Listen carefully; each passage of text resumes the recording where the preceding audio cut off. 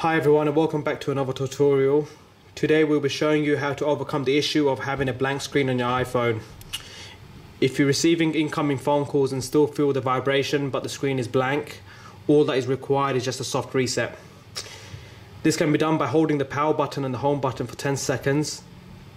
After you've held it for that long, the Apple logo should appear up and your phone should boot up back to its normal. Now I'm going to quickly demonstrate to you how it's done. Power button there, home button here. Press both of them together for 10 seconds.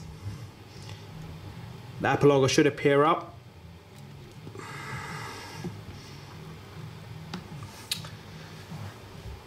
And your phone should be back to normal. If it doesn't turn on, leave it on charge for 20 minutes and try it again. If that doesn't happen, then you may have an internal hardware issue.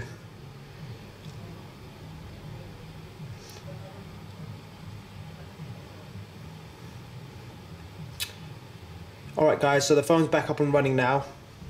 I hope this video has helped you resolve your issue. Don't forget to like and subscribe. Take care.